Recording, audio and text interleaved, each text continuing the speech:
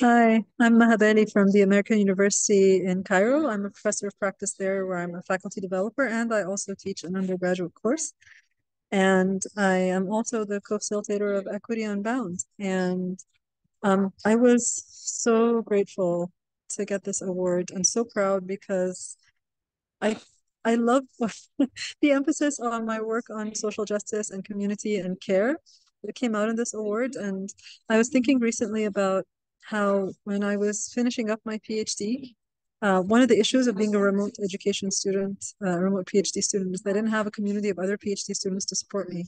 But openness is what supported me to finish my PhD in all kinds of ways. Openness in finding openly available material at a time that my country was going through a revolution. I didn't have access to a physical library.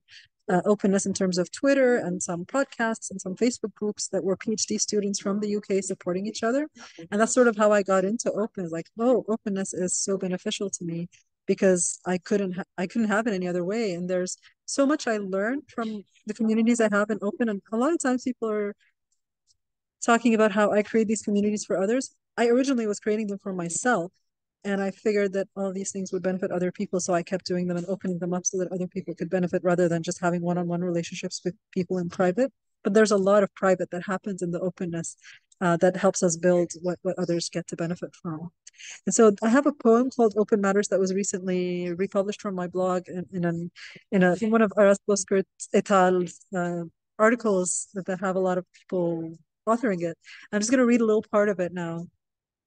Openness matters differently for those who face walls, for those with no keys, for those with no eyes to see, no voices to speak, no choices to seek. Open matters because sometimes it's the only thing we have, the only thing we have to give. You ask me what open looks like, and I can't tell you, but it's inside my heart. And you ask me why open matters, and I can't tell you because sometimes I see nothing else, nowhere else to go but open.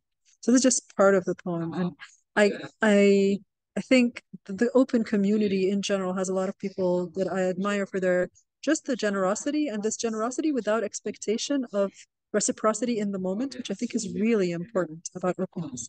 It's about giving without necessarily expecting something in particular in return. And you give because you have so much to give. And there's a beautiful poem by Khalil Gibran about this. They give that they may live, or to withhold is to perish. And I think those of us in this community have that openness as a worldview, as an attitude, right? I mean, among the things that I've done recently that I'm most proud of is the mid-year festival that I co-organized with Mia Zamora and Drissa Sorensen Unruh and a large group of people, including Yasser Tamer, who won the student award. Yasser was a participant in this event last year, and then this year he was one of the co-organizers. And one of the funny things is Yasser was thanking me for making him a co-organizer, and I said, Yasser, I need to thank you because being a co-organizer, you carried a lot of the load, and so I didn't have to. And this mid-year festival was a 3 month long professional learning journey that anyone could participate in. If you couldn't afford it, you could do it for free.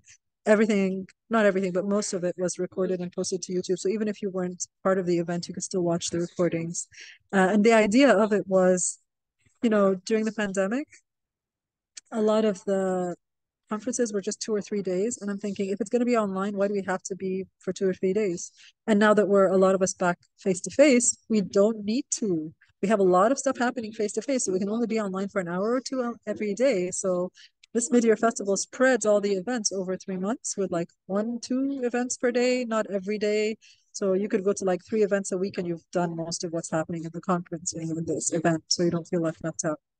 Um, yeah, and I try to involve my students as much as possible in openness. They develop their own games, they post them on their blogs, they get feedback from others, and they get to showcase their games that may be beneficial to others and raise awareness about issues that they care about.